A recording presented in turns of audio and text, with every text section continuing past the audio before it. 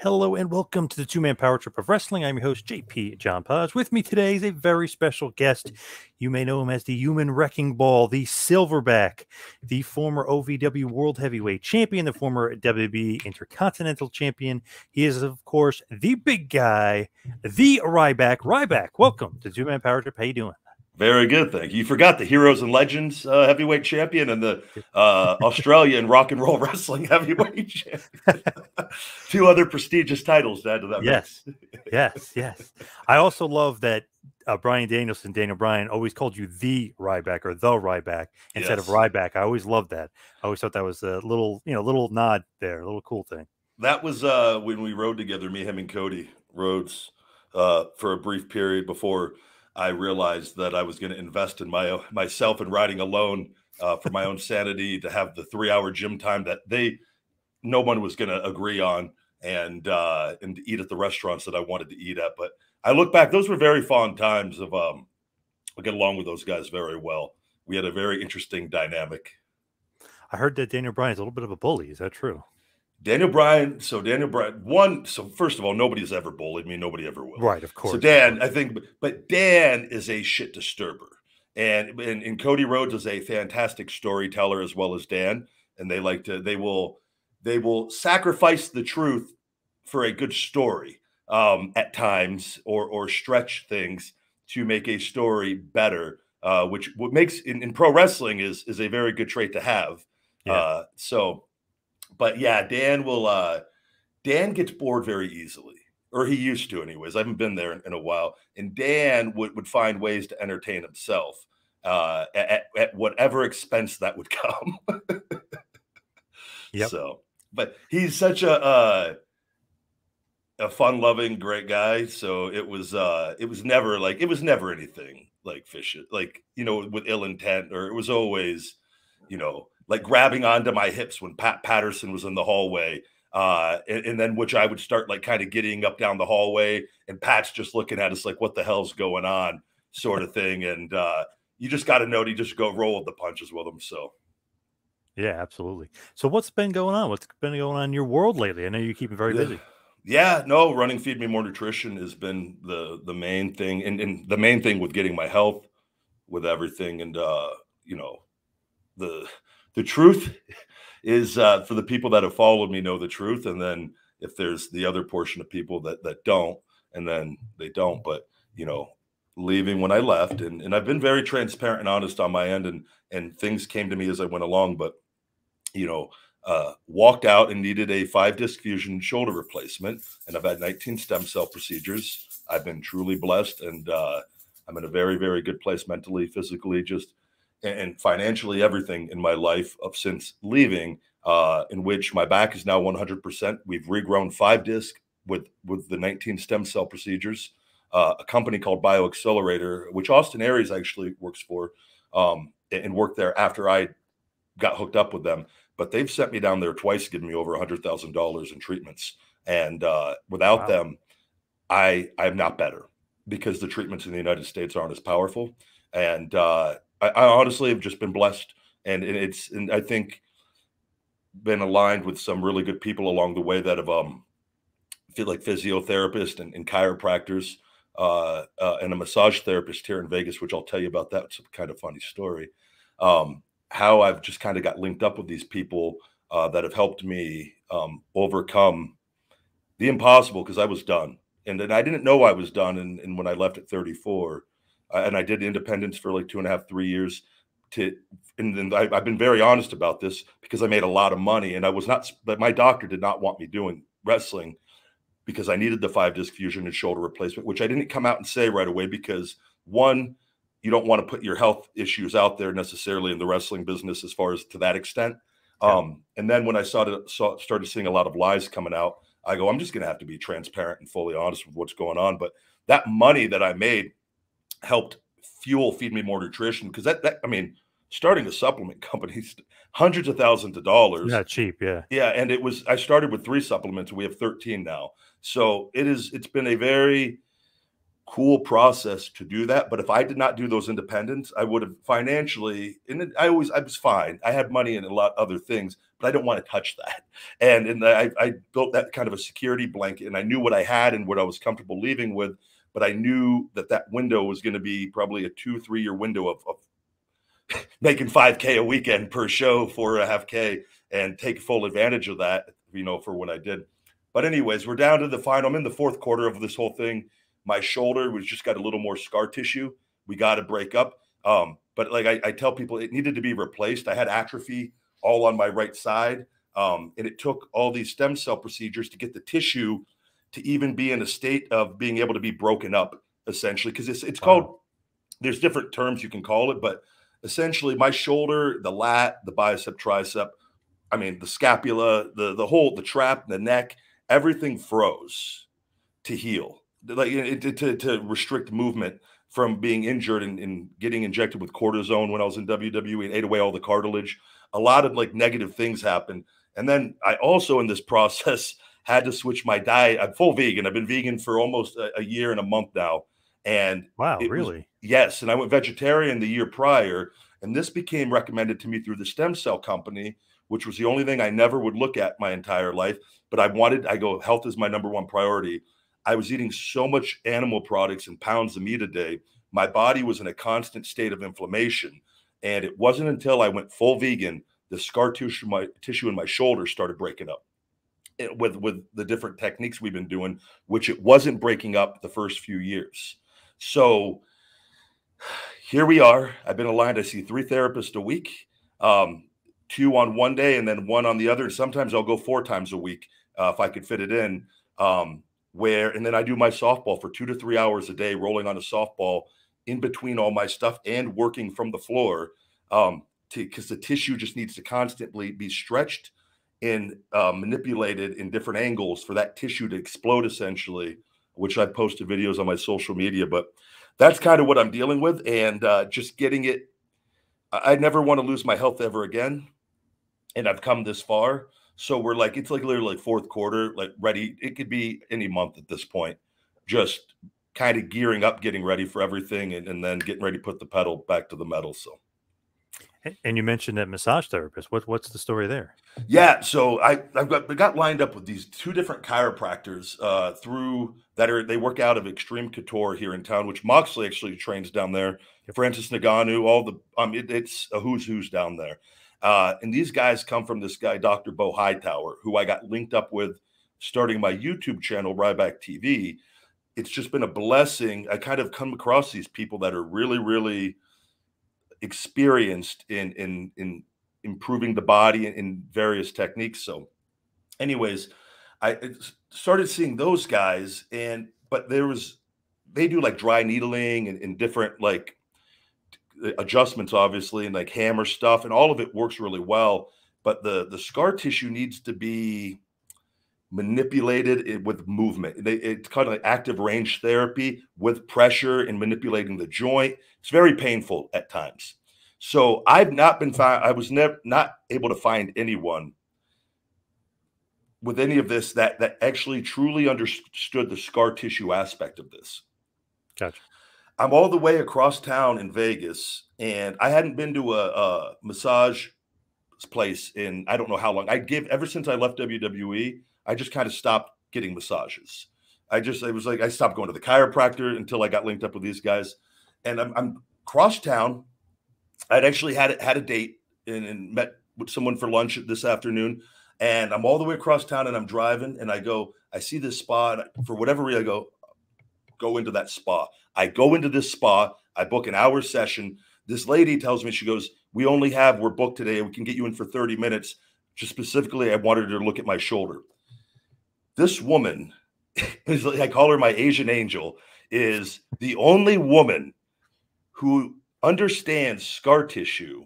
And after that first session with her, she told me, she goes, "You're more messed up than anybody I've ever seen in my 30 years of doing this." She's the same age as me. And she goes, "You need to see me at least once a week." And at the same time, I go, "What do I have to lose?" I was in so much pain, and like my shoulder just wouldn't move. It just stuck. And it's a very defeating feeling. And so I start seeing her every week. They go from 1 hour sessions to 1.5 hour sessions to 2 hour sessions to 3 hour sessions of every week she was so burnt out. She couldn't, because working on me, it was just on the shoulder, specifically 3 hours. And here we are a year and a half later, almost 2 years. And she tells me every week, she goes, I can't believe you're almost better. Like, it's the range of motion of things where we couldn't even put my arm. And I mean, I'm screaming in pain, like biting my teeth, and we're like, I got full range of motion back on pretty much everything. And we just got to get a couple little areas of scar tissue to kind of release. And, but like, that's what I talked about. Like, I've been blessed, and I don't know, like, what are the odds of finding this one person at a Thai spa that in my entire life I've never met, you know, specific people that are experts in this field, not understand like this issue. And it's unbelievable, like, that I'm even sitting here talking about it, and like, I'm not in pain for the first time since my 20s. And yeah, it's amazing. Yeah. So she comes out. I've got a massage table at the house. I've got hot stones in the whole deal set up. And literally, she, like, either if I can't make it into her office, she comes here. And in every week, man, and just like clockwork. And I just saw her yesterday, and we got literally 2 areas left that we're working on. And I know a lot of people can't really understand it. So like, the easiest thing I say is, my career was done at 34. I should have retired. And due to having stem cells existing in I call it the hungry mindset of just being too stubborn to give up, here I am at 39. I literally feel like I haven't aged a day, and feel better than I have since my 20s. So yeah, you still look great, obviously. Yeah. Thank you. Yeah, no, it's I really, every day I wake up, I could sit up out of bed. I couldn't do anything, man. I was really, really bad. And it's like I said, just it was the best decision I ever made leaving, because if I didn't, I would have been in a wheelchair for the rest of my life, and I would have been forced to get the 5-disc fusion and shoulder replacement, because it would have been too late. So, well, what happened to the arm originally? Was it just too many bumps, or was there a no. specific thing that happened? So for the shoulder, it was when I was in Florida Championship Wrestling, but it actually dates back. So you get injured in wrestling, you just work injured. But Right. the part of the problem we see this in with that WWE schedule is you just work through injuries, right? And you don't say anything as far as like, hey, I need to go get MRIs, or it's just kind of like an unwritten thing. You just keep going. And so, but unfortunately, in my case, with my shoulder, I'd had surgery in FCW in 2009. I actually tore my bicep tendon in Deep South Wrestling, my first year in wrestling. I'm not going to talk about the details of how that happened. People that know wrestling know the Deep South Wrestling story. It was boot camp, and it was tough, and there were no doctors around, and it was screwed up at times. But I'm grateful for the whole thing, because it ended up making me a lot of money down the line with what I did learn. But I had a shoulder injury that never got taken care of. So I got re-signed to go to FCW. And that shoulder injury, I just was dealing with the pain, and they realized there was a problem, sent me to the doctor. I had to have full-blown shoulder surgery there on the bicep tendon. And then I had a couple, like a labrum tear, and there were like 3 tears in the shoulder. So I'm out with that and recover, go up to the main roster and, you know, debut as Skip Sheffield, then have the ankle injury, and then come back as Ryback. I had a lot of scar tissue. We never did any scar tissue. They didn't have a rehab program like they have now, right? And Right. Things evolve. So you have surgery, you do weights, you do the recovery, and then you're back. Well, they started injecting me with cortisone and Toradol right as Ryback from the beginning. The cortisone was going in my joint, and at the end of the day, I take responsibility for allowing it. But when you're told you're going to be all right, and it's just something to help take away the pain, and you trust people, and it's at the end of the day, though, you allow it, so it's your fault. But it ate away all my cartilage, like really quickly, and my shoulder started grinding towards the end up there. And when I left there, that Toradol and cortisone that I was getting all the time wore off, and that's where I go, holy shit, my body's messed up. And then I was kind of, left to figure it all out, and been blessed, like I said, to do that. But it wasn't just like the wrestling schedule, everyone knows it's difficult, and you go out there and you know what you're getting into. I had those events with the shoulder injury, but my ankle injury, a lot of people don't realize, when I broke the ankle in Hawaii during Nexus, that was, they messed up my perineal and superficial nerves on the surgery, which I had permanent nerve damage in my left foot, big toe. that runs directly into my my back, my L4 and L5, which those were the first two discs to start rapidly degenerating. And then doing the moves that I was doing, like the backpack stunner, then all the feats of strength and just the schedule in general, my L1, 2, 3, 4, and 5 just degenerated. But it was all tied into that ankle injury, which I didn't even know it at the time. And I didn't know it until I had went to and got seen by people. And we were able to piece this whole thing together. Like, why did my back degenerate at such a rate in where it should not? If that was going to happen, it shouldn't have been towards much later in life. But you know, I've learned, and I know what I'm not going to do when I go back. And I've used this time to grow and be grateful for everything, but to really put health as a #1 priority, because a lot of wrestlers, and we see they die younger than anybody. It's the unfortunate part of the business of you do things and you think you're going to be superhuman forever, or you think you just worry about this day, get through this week. Well, those weeks turn to months, turn to years really quickly. And then you wake up and you're 50, 60 years old if you make it that far pretty quickly. And the injuries that you develop while there get a lot worse as time goes on, usually, unless you really create some really good habits and make some positive changes. And even then, you can get to the point of no return, like I've said. And along the way, I remember before I got the stem cells, I was at a signing and Farouk, Ron Simmons, was there. And I just think I've been blessed with things happening to me. And I didn't know I didn't know about the stem cells yet. And I just knew I needed a 5-disc fusion, they told me. And I was really, really bad. And he had, like, I think a 1 or 2-disc fusion. And he was just saying he was never the same after getting it.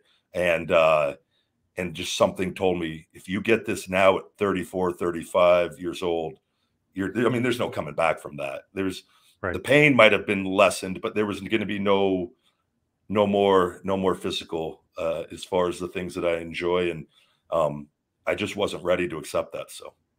Gotcha. So you asked for your release from WWE? I walked out. Yeah, no, I don't know what people, that was, I left. And again, I think they obviously, with Mark Carano was there, they put out, people got to realize the game, what they do with that. And like, I've done nothing. I think everything I've ever said is 100% truth. No one will ever find anything I say and say, oh, that was a complete lie. Like with that. And I would say, if they fired me, they fired me. They didn't. I walked out. I knew what was going on with the contract stuff going on. I had a multi-million-dollar deal on the table. They wanted my trademarks, though, with everything, and they wanted me to sign that over. And I hadn't agreed on certain things yet. And I literally got to TV, saw what was going on, and the booking was going to start getting a lot worse because I hadn't signed the contract after putting over Kalisto the last 2 pay-per-views, and which I've talked about that countless times. And it's all cool. I'm all great. I'll never have any issues doing business.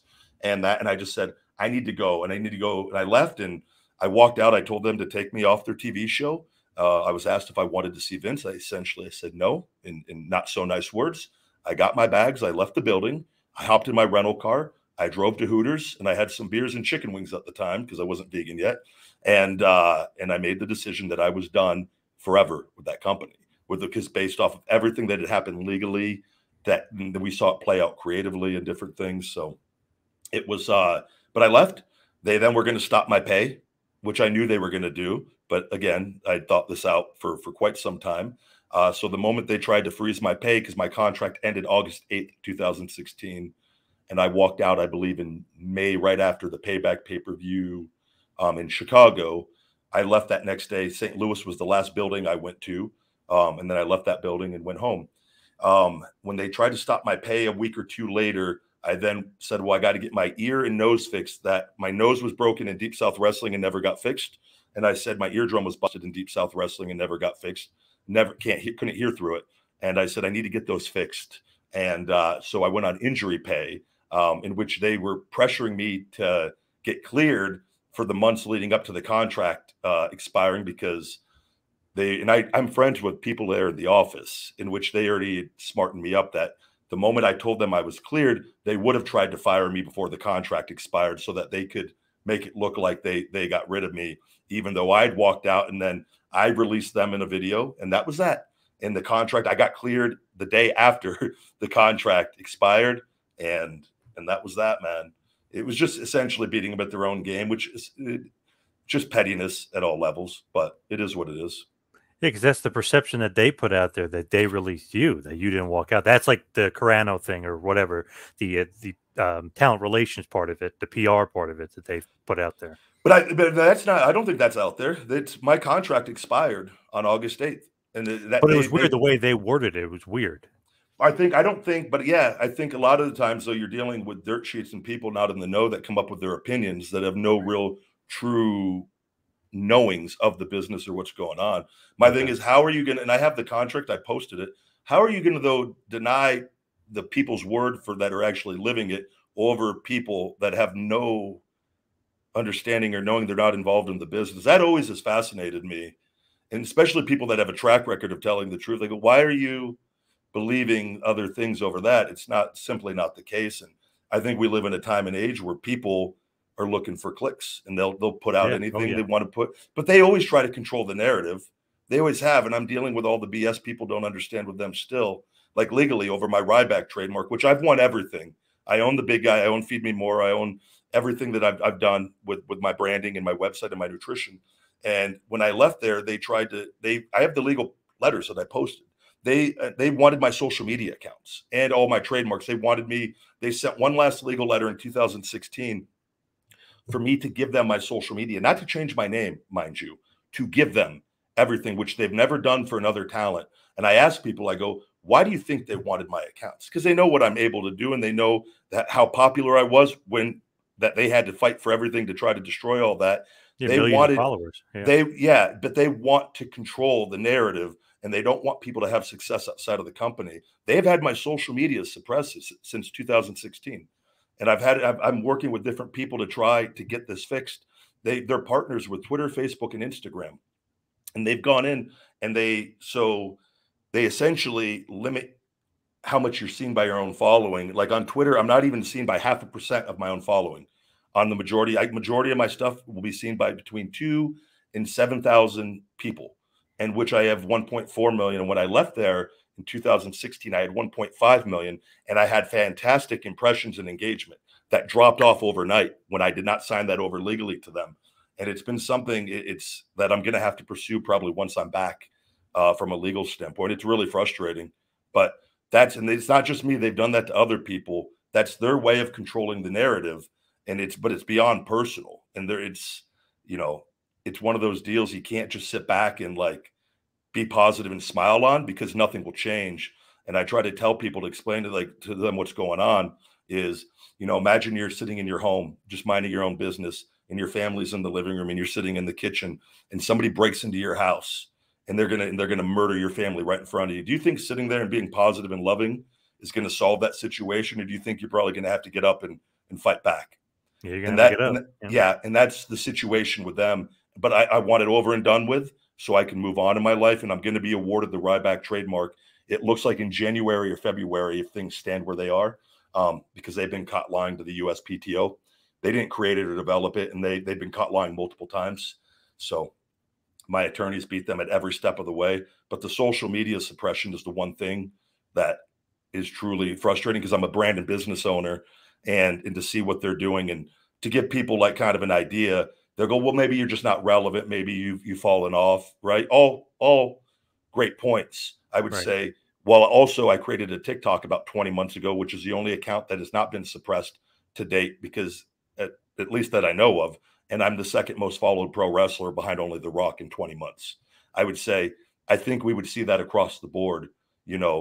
I've gained still with Instagram going on, even though there's been stuff going on there. I'm up to 1.6. I've gained over 500,000 followers, 600,000, I'm sorry, since leaving, which is still not nearly as impressive, but it's still growing.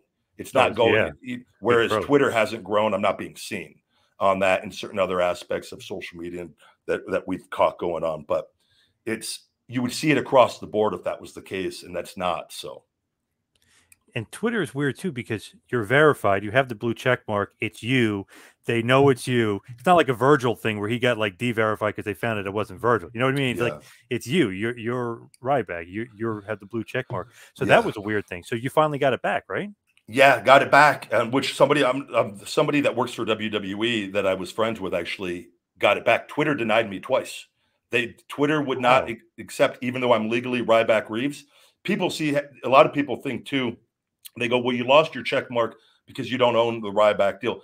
One, you don't say I didn't own the Ryback deal. That's not, they don't own your social media and the accounts you create. Right. I'm legally Ryback Reeves. So, and then I'm verified. I'm also, say I was never a pro wrestler. I'm now, you could say, a content provider and owner of a supplement company and podcast host, where I've got, 300 going on 400,000 subscribers on Ryback TV in 2.5, 3 years with that, and TikTok and a TikTok creator and all these other on social media. And they denied me as even that as a content provider. So somebody in WWE was able to upload my ID because Twitter wouldn't accept my ID, even though my ID was Ryback Reeves. And finally got me verified, but we're not able to right now. It's like, what do you call it? Shadow banning or suppressed? Yeah. Yep. Shadow banning. I post my analytics, and this is all being stored legally by me and my attorney. And we've been doing this because we have the data from before the account this happened and saw how the impressions and what the numbers were. And we're posting the numbers since. Twitter will not acknowledge me, not respond to me. We've submitted numerous cases. They won't respond to the situation and of just simply talking, because that's why I show people, I go, you can't say, you have 1.4 million followers and 2,000 people see only 2,000 people are even seeing the tweet. Right. That's it. So how can something take off and nothing does? Even though I'll post something, the same stuff across all the boards, and I've had things get 20 million views on TikTok, and then on Twitter, not even, get 4,000 impressions. And it's how's that possible with that following already in place? And it's but I know, because we know what's going on, and it's just a way to hold you down. And essentially the perception, they're really big, and Hunter always used to say this, well, perception is reality. And I used to go, no, reality is reality. Perception is the bullshit that you guys make up to put out to cover your asses. And it's the truth on that. But that's what they do. And then so people that see that on social media, they go, man, Ryback really fell off. But I just go, well, go look at these other platforms. And again, number 2 on TikTok behind only The Rock. So I think that's a pretty good thing on, I don't think I've fallen off quite as far as you want to believe, but. Yeah, that's kind of crazy. But how do they say that they could take away the check mark, though? Because that doesn't really make sense. No. So so the check mark fell off because I updated the name. The check mark had nothing. The name was Ryback 22. And then I was able to get the name Ryback from the guy who had actually took the name. He finally gave it to me. Oh, okay. And so I updated the name, but what I was in talking to that guy, and then what I saw online is that you could just resubmit and get verified again. I didn't think it was going to be that big of a deal, in which it ended up taking years to get the verification back on that. But this, like, my big thing is, I don't even care about the verification. I care about the impressions. As long as people can see my content, I can care less if there was a blue check mark or not. I just want to be seen, because that's the only way you can grow. And what you got to understand, people go, well, why do you care so much? This is in 2021, in having a business, this has cost me hundreds of thousands, if not millions of dollars in organic traffic for my business, which we have a 2% conversion rate from Twitter, which is huge for social media for one platform. So when I'm getting seen only by 2,000 people compared to I could be getting seen by a million, like on the other platforms, you do the math, like over time, that translates to sales and in growth and perception. And so I have a lot at stake, because say I never went back to wrestling ever again, this is stopping me from growing in life as well, because this is all part of everyday life, especially when you work for yourself. And they know this because they knew my injuries and they knew everything I was going through. And so this is just kind of everything. It's all very personal. And that's why I kind of made getting my health back such a big priority, because there's going to be hell to pay the moment I'm back. And I promise, like, people thought I've always told the truth.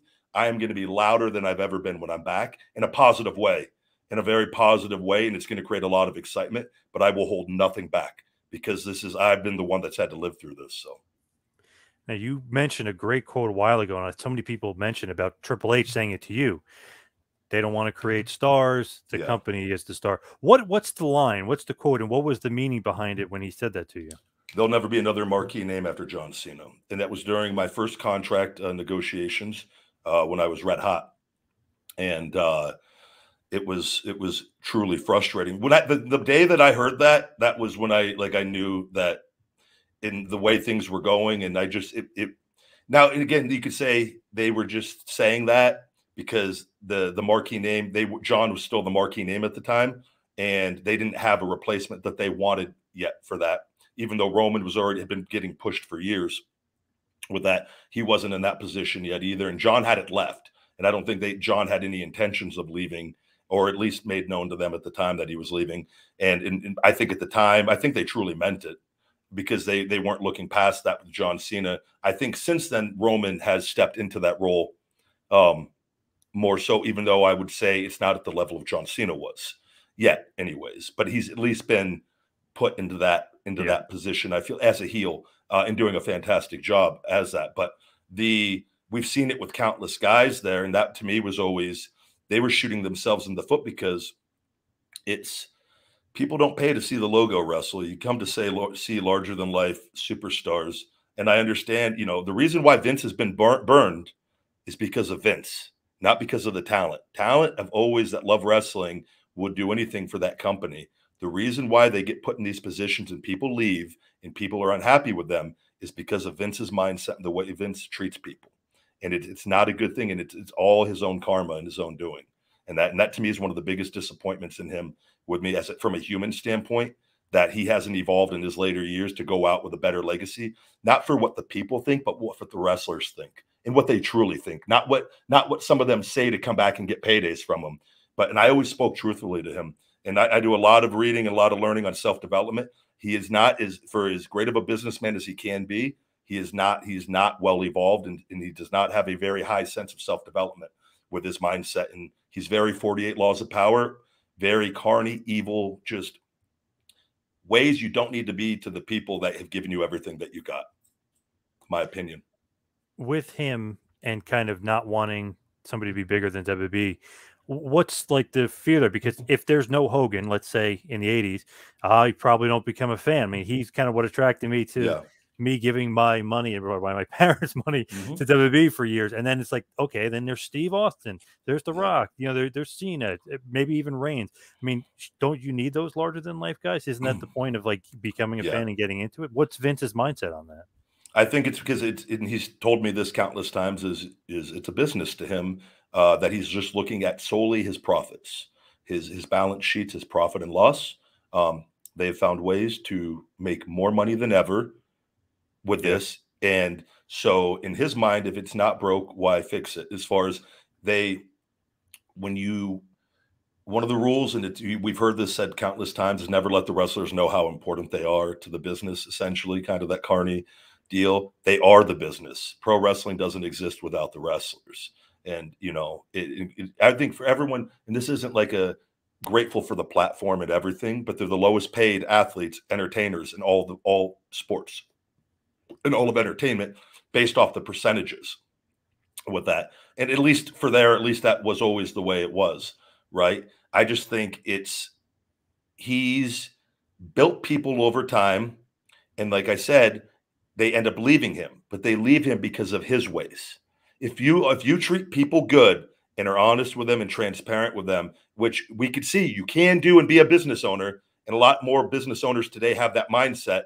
And you see that with Tony Khan, and Gary Vaynerchuk talks about this all the time. You empower your employees, which we're not even employees for WWE. We're not even allowed to be, right? Independent contractors, but you empower your employees.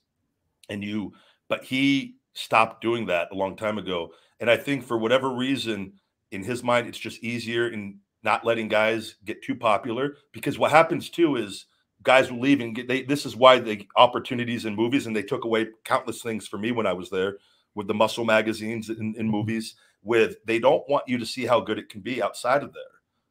And that's his schedule, that 5 day a week, live on the road, sacrifice your health and die for me and my billions. And that's my big issue with him. And people, that is not something to be worshipped or put on a pedestal. It's not. That is, you tell me how that's right. And you look at all the guys that are dead.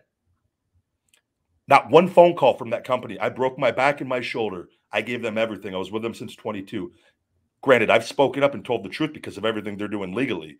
And that's all they're doing, not mine. I'm simply fighting for my life on this. If I don't, they eat you up and they kill you. I will not die. But that is the mindset that they have. And it's truly not one phone call, nothing over this. I was done. If I didn't have the mindset that I have, probably would have committed suicide years ago. They don't give a shit. That's why I'm motivated and I've spoken up for wrestlers. I don't get anything in this. Everything I've ever spoken up for, I'm not benefiting from. It's probably hurting me even more. But it needs to be spoken up so independent wrestlers, people are informed before they make that decision on signing on with that company. And what we're seeing is more people signing on with other companies and going, I don't need to go work there. But and I truly hope to God it changes. And I hope, but I don't think it does until they sell and they get all new management in there all together to get that mindset. They got to get the mindset fixed, personally. But so you had offers to do magazine covers and movies and other things. Why would they not want that? That would help WWE in the long run. That would give them like a higher ranking. I've talked to Flex Magazine twice. The Sean Perriman, he unfortunately has passed away. The worked with head guy for the muscular development and muscle and fitness. I'm sorry, and Flex Magazine. They wanted me on the cover for Flex Magazine. Came up to me at Madison Square Garden. Got the ball rolling. Hunter straight up came up to me and said they're not letting me do it. Him and Stephanie decided to do the magazine covers for the month that I was offered, along with the Bella twins, and there was one other person they let do for November, which was supposed to be the month that I was on Flex Magazine. They called me back about a year and change later. They go, we're trying to get you back on the cover of Flex. You're the only guy that we can. That one is for the more muscular guys, Flex. Like you got to have your muscle and fitness is for lean, muscular guys as well. But Flex is rare company. They go, they're not letting you do it again. They want Roman. We don't want Roman. Roman's not in shape. During the time, Roman's in much better shape now than he was then, even though Roman's always been in shape, but he was still wearing the vest. They go, Roman's not in shape. We want you on the cover. They denied me again. And I just go, what do I do? But that ties in, man, with my legal shit I talked to you about, with me sticking up for myself after my ankle injury. And like, nothing that was all tied into, I think, to creatively with me as well, and as well as what their business model was at the time. And it is what it is. I'm grateful for everything. The past is the past. It's over.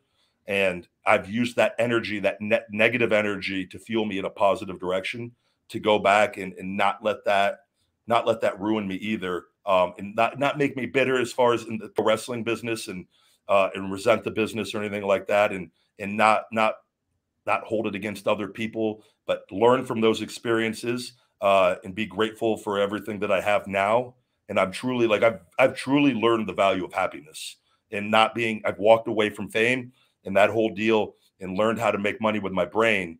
And it was, I'm very proud of everything. I would not take one thing back that happened with that. But at the same time, I have to use that energy that motivates me to stay hungry, to go back. And what I believe is going to be my prime coming up for the next 5 to 10 years.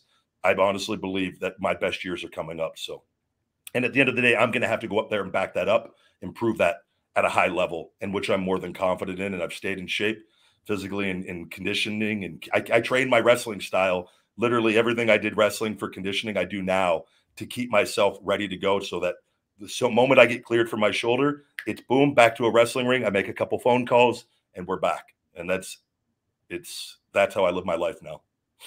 Anywhere in particular, any phone calls that you can mention that you might be making? No. So again, there's been stuff, and it's not good to put that out there. Right. Because all I can say is there's been stuff that's put out and it's not true.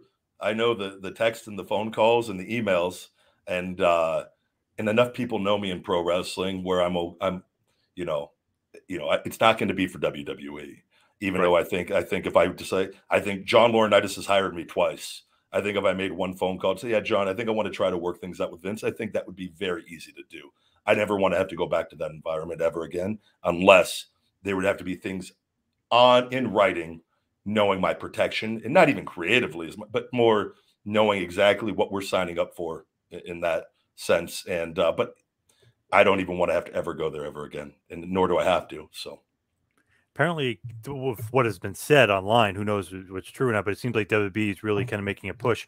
They don't want smaller guys anymore. Yeah. So, you know what I mean? Like Vince is going back to the old way. Obviously, you fit in that mold. You don't want to go back, but you kind of fit in the mold of like the Vince guy, you know, the big, huge guy that looks. But I would question anyone that said that, though. My work rate, I will put up against anyone. I really will, especially with my style and ability to work with any other talent. Like, go back and watch my matches. That's why. Well, size and look, I mean, like. Yeah, no, but from a physical, and I agree with that. But I think that's one thing. Some people like will make comparisons to the thing. I go back and watch. Go watch live events going out and working main events, 15, 20, 25-minute matches. You won't see a lot of guys other than Brock that were able to do that. Like, it's just not.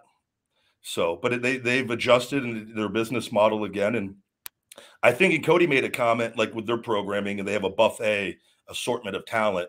And that's what you need in pro wrestling. I respect and love all styles of pro wrestling. And that's why I think sometimes fans have their preference. They do. Everyone has their preference of what they like. But at the end of the day, you got to understand that there's different talents, and different talents like different people, and they base their styles off of what they're taught and how to draw money. And different styles are, you know, if you're a big killer like me and I go out there and try to chain wrestle and do things, it doesn't translate to a mass audience. It just doesn't. Like if I'm not vicious, I'm not intense. If I'm just going out and I'm not doing power moves, and now you can have a combination of that with that. But like in example, remember Kane and Big Show did a match on Raw.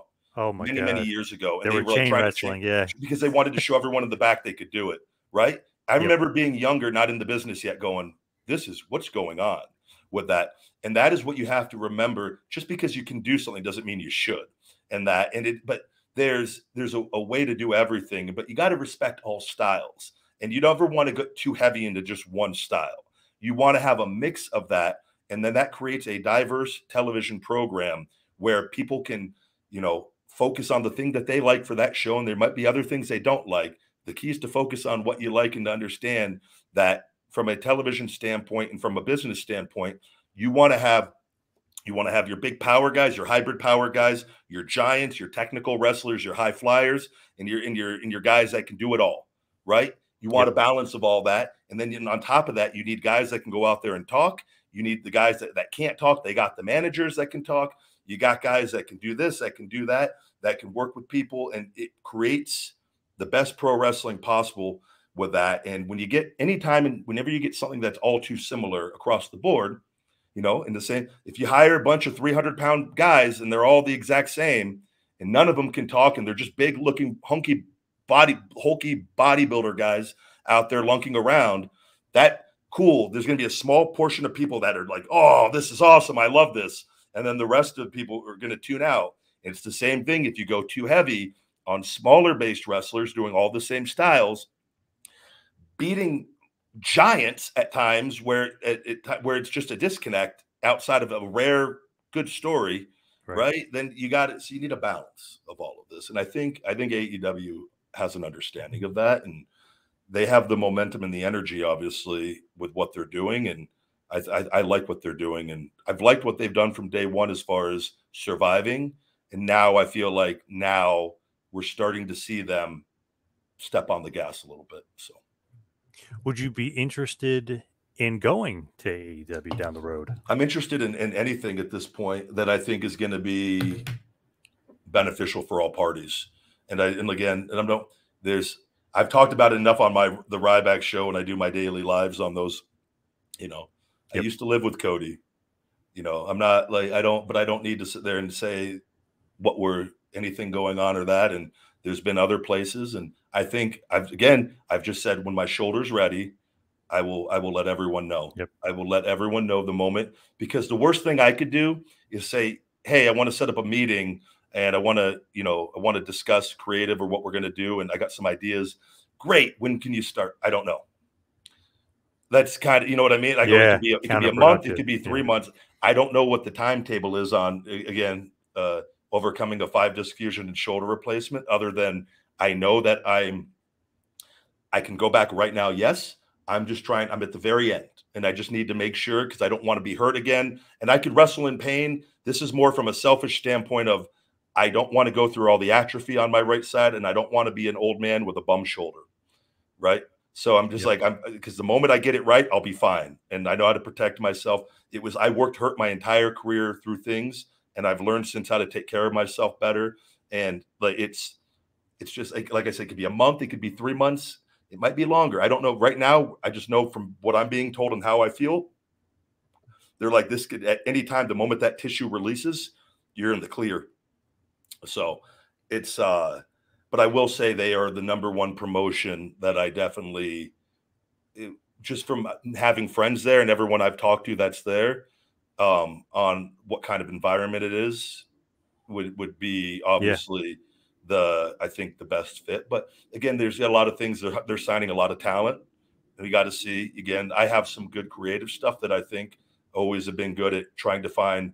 Like the game in pro wrestling is you got to find a place for you to fit, and without messing up other things going on, right? And that's something I've always felt like I've one of my strong suits with that. But we got to wait and see. And if again, if there's no opportunities when the time comes and things change, and then I'll go, okay, well, what are the other options? What are the other options? And at the end of the day, this day and age, let's just say no pro wrestling promotion was ever interested in me ever again.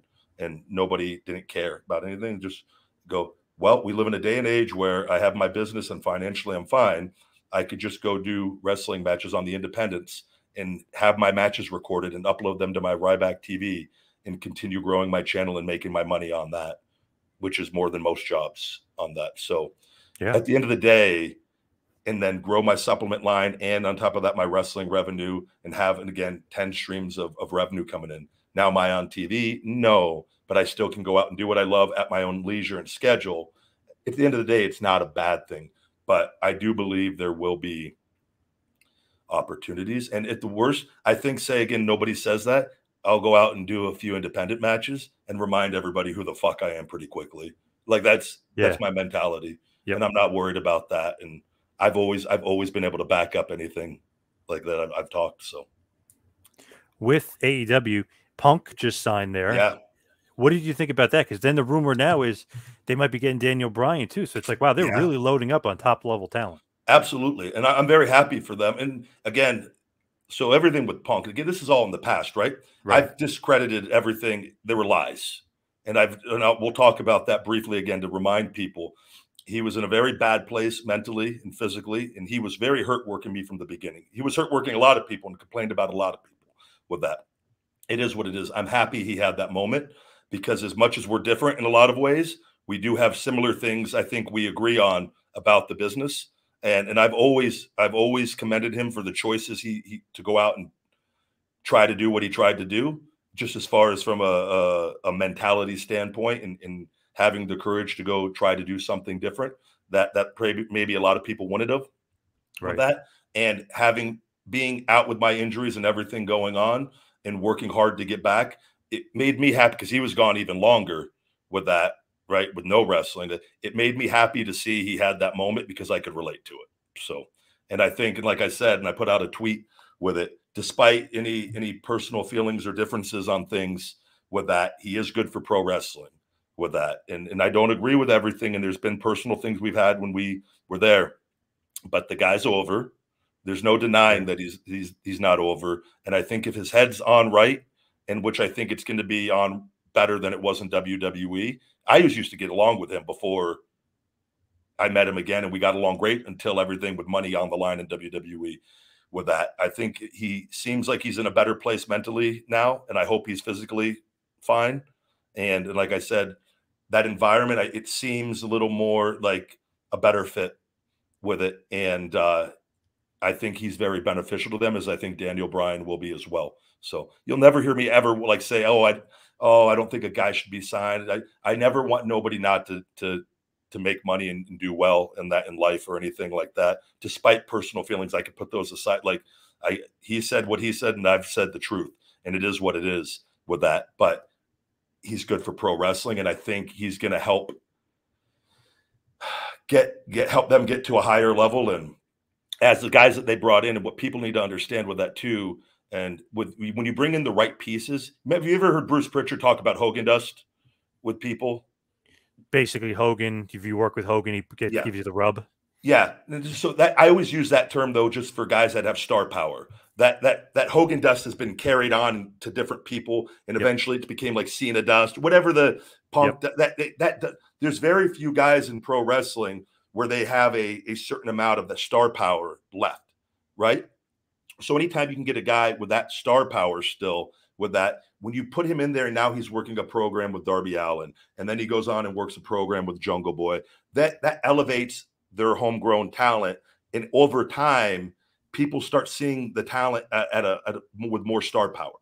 Yeah. And it speeds up the process. And so that is what they are very aware of that. And it makes me very happy to see that in doing that. And it's not you just bring these guys in and just you put them over all your guys all the time, but you find a creative way to bring them in and to kind of make it work, right? And that's what I think they've learned from other companies, and they've got the right people in place to know that. And I think it's a good environment, man. Like they really, like, to me, it's a hungry environment for a positive change in pro wrestling, where they're gearing up for, like, there is a war going on in wrestling, and it doesn't have nothing to do with ratings. It's a war on making the business better and treating wrestlers better, and guys coming together and realizing that, look at the way the business has been all these years.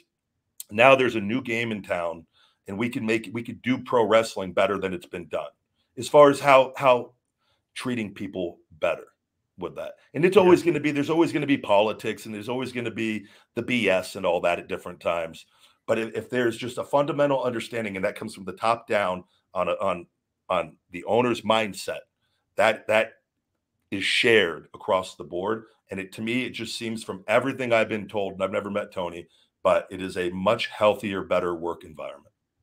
So I'm happy that Punk has had an opportunity to go back, because, and like I said, walking away and leaving, we have a lot of things that we're different on. We have some pretty strong similarities, though, as far as the way things have happened and probably our views.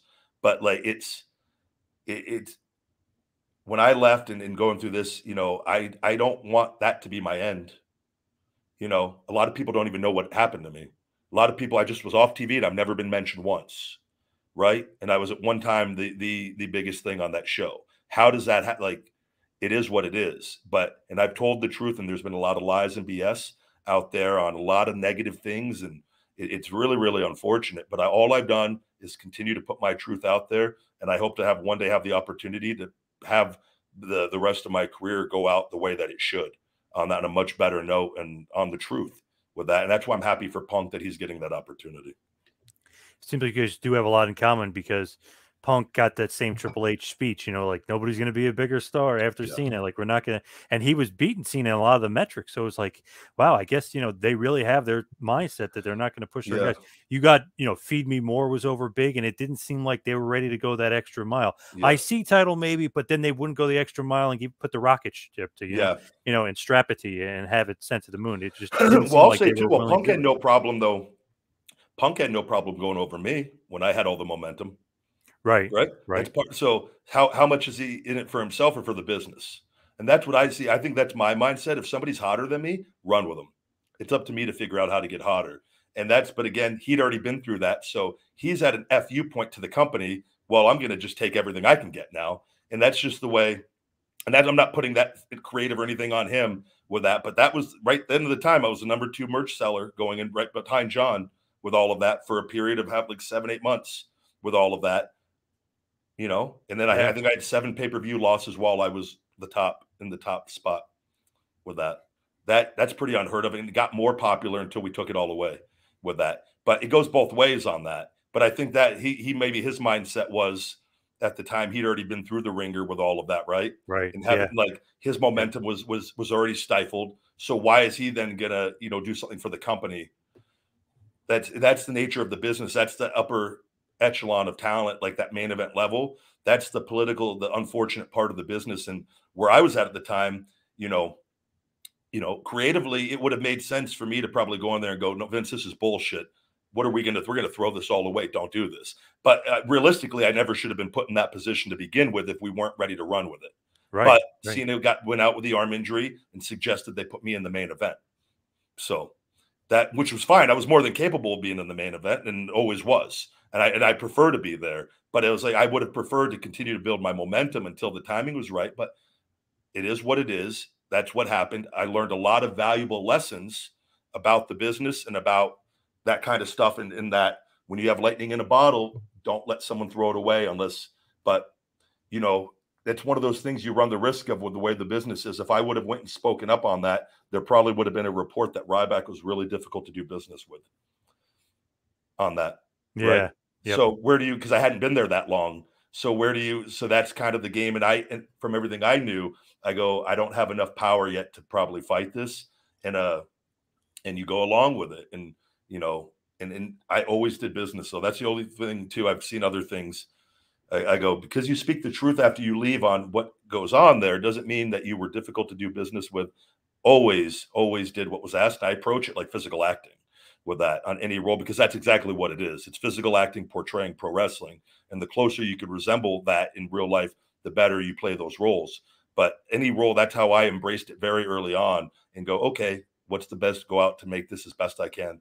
And I always did that. So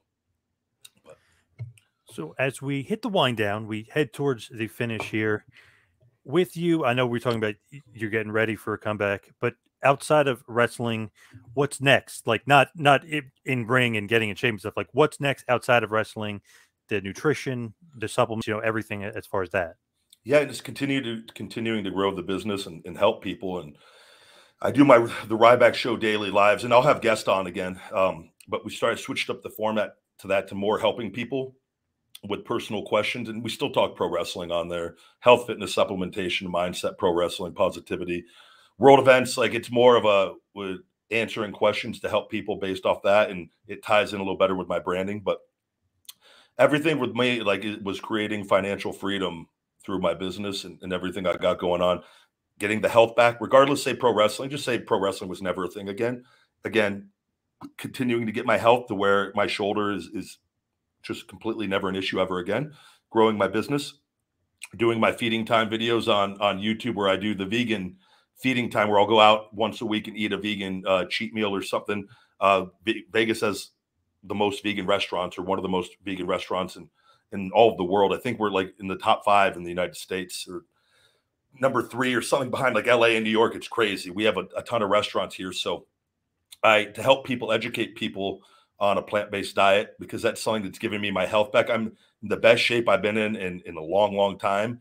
But mentally in such a good place, and like blood work wise and lab work, blood pressure, like with blood pressure was like 118/54, which for a 290-pound guy is pretty damn good with that. And just continuing to grow my brand and help people with everything. But the supplement business is something I'm truly passionate about, because everything going on in the world, with everything with COVID and just the way the world is, I truly believe we as human beings, we're all a blip on this radar of human evolution. And we're doing a lot of bad things in our lifetimes and prior. Capitalism for bad is the reason why we are in the position we are in a lot of different things. And I believe the system itself isn't broken. It's the people that are broken. But capitalism for good, where we sell, but we sell good for good, where we profit, but we actually give something of service and benefit to people and don't sacrifice their health or hurt them or another person's life in a negative way, or animal's life in a negative way. And that to me is going to be the mindset moving forward, and that I truly believe in, and being fully transparent with people and being honest and just as a business. I am really excited to actually be able to help people, and people message me that I've helped them lose hundreds of pounds and get their life back on track. And I tell people, fix your food, you fix your mood. And that to me is very rewarding. So that is something I'm going to continue to do to the day that I die, because I'm very passionate about that. And what I'm trying to do is hopefully be able to go back to pro wrestling and continue to do everything that I'm doing right now, exactly as I am. And that is, and grow my brand. And like I said, the TikTok has exploded again. Yeah, big time. So I'm very blessed and grateful for my time. And again, we talk about things, and I want to make it clear. Like when I talk about things, I'm just simply being transparent and sharing what happened with things. I'm always grateful for everything, but this is a really, I would love for everything with WWE to be great. At the end of the day, I was friends with Vince's brother, Rod. I used to talk to Rod quite a bit. And Rod would always go, Vince always talked, highly of you and liked you. I go, well, that's not what I've seen from everything I see going on, and with that, and not one phone call ever. So, but Rod was very like, I got along with Rod really, really well. But at the end of the day, I wish everything was great. And it is what it is, though. And I've had to take that negativity and use it for positivity in everything that I'm doing. And just truly being grateful for every day. And I've learned throughout all of this, take away all the BS and just take away everything, though. And like money, and I love money for financial freedom and grow. I want to continue to grow and do great things. I've learned the value of happiness in like being home and with my dogs and in my family, in understanding that it's not a financial number that makes you happy. It's not a push that makes you happy or a championship that makes you happy. It's our mindset, and it exists in all of us. And I've learned that in my time away that I don't know if I ever would have learned if I never was injured or didn't go through the things that I went through with that. So I've been blessed, man. And I tell people too, another one thing I want to address there. A lot of people think that I just couldn't get booked for the last 3 years in pro wrestling with that. And I think it's very important for people to understand that I stopped doing my bookings, one, because of my health and my doctor was on me, but my dog Sophie has disc disease. And in my time with all my injuries, my little Frenchie had 8 ruptures in a row, which thank God through True Panion and pet insurance, she had 7 back ruptures in a row. And then last year ruptured her neck, which I stopped doing everything to keep her alive because she wasn't allowed to be boarded anymore. And like, we can't put her, I got to walk her with a little doggy stroller. She can't wear a harness and she can't wear a leash because she's susceptible, but I've since switched their diet to a whole food diet. She's been fantastic. But I've learned throughout all this time, though, to really cherish life in each and every day. And that wasn't the reason why I stopped doing wrestling bookings. I stopped taking them because to keep my dog alive. And I think that was something that it was important because Mark Henry made some comments, and Mark knows the things he said. I'm very disappointed as him as a human being. And he used to follow me, and I know where he stands now professionally and personally with that. And it's over with. I wish him the absolute best, but he knows all the lies that he said. That was the reason why I stopped doing wrestling bookings, not because I'm some piece of shit that wasn't able to get booked. So I want people to understand that because that is the truth. There's a little, I don't want to get into it, but no, we don't even know. Let's just leave it as it is. Shot. Yeah, leave it as it is. It doesn't even, but he knows what he did. It's forever. I wish him the best, but it is what it is. That's the truth.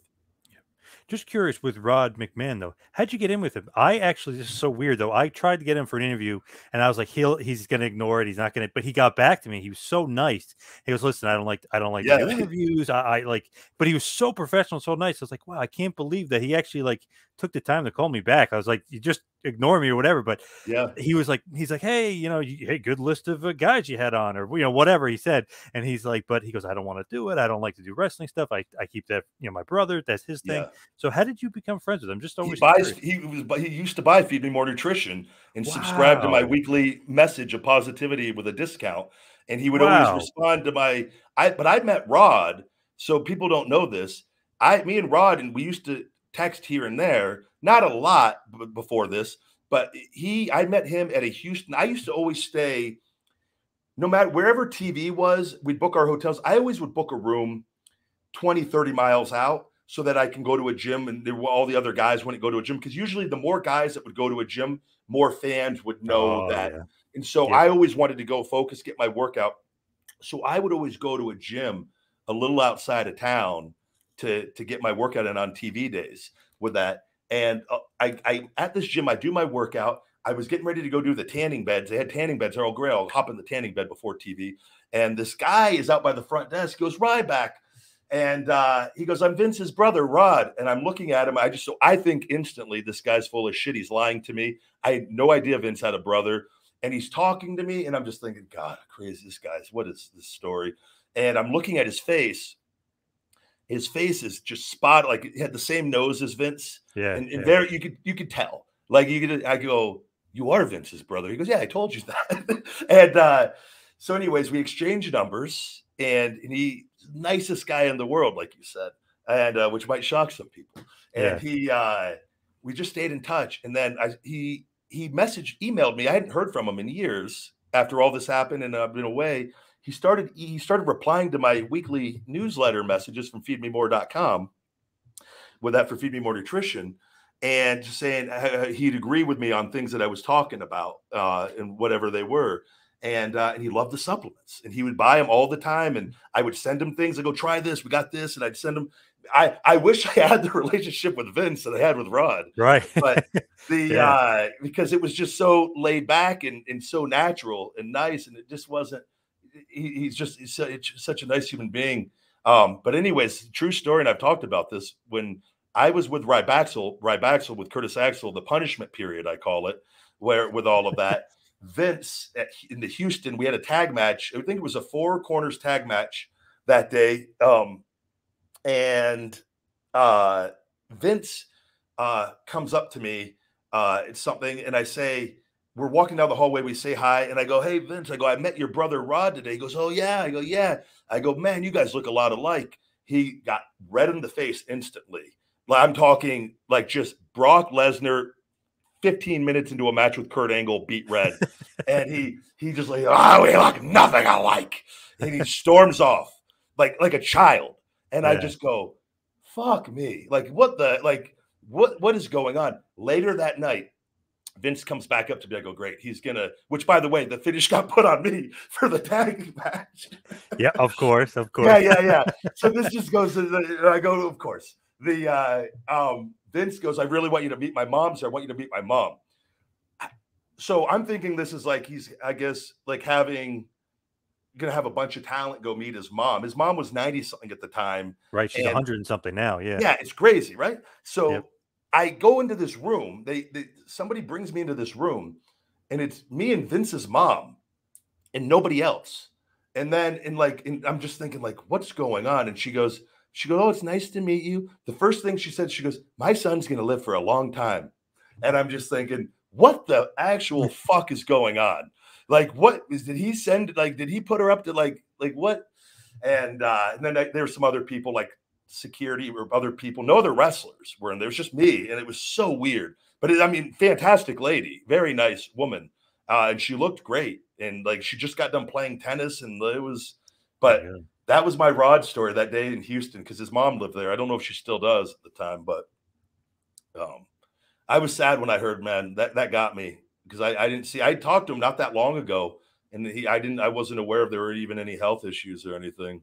And then I saw that he passed, and I just go, man, that got me a little bit. So yeah, he was older, right, than Vince by a couple years? I think he's a couple years older, a year and a half, 2 years, maybe 3, if I'm not mistaken. I want to say he was 77 at the time.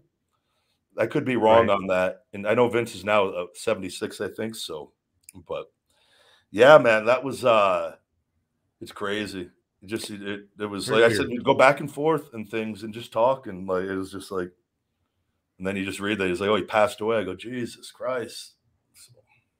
Very random. Was him and Vince close at all, or not really? It doesn't kind of seem like it. I don't. The vibe I got, again, I can't say for sure, but it didn't seem that they were overly close from everything, but obviously they talked still. And things, and he made that known on certain things he'd said. But he was always very supportive, and he goes, "I loved you, man." He goes, I just want to see you go back. And he goes, "I hope you go to AEW." He was always very, and at the time, like, just very supportive with that. And he goes, "It'd be cool to see you back again." And he knew all the injuries and everything going on, and he would check. Like, see, that to me was like, he would like check on that stuff. He's like, "How you feeling? How you doing?" And it's like, that's where I go, man, how come the guy who I gave everything for can't do that? Right. So people understand, like, and that's why I think people, to me, that's why I get angry at Vince, because I'm like, it doesn't need to be that way, man. Everything you have is for people that have literally given their lives, and no one's not grateful.